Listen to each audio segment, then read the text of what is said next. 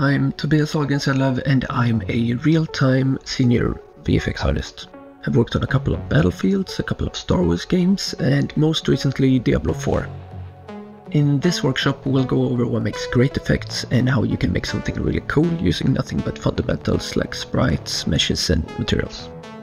You'll see me go back and forth and fail a lot in the process so that you can learn what I think about and what I look for in my work while it's still in progress and developing.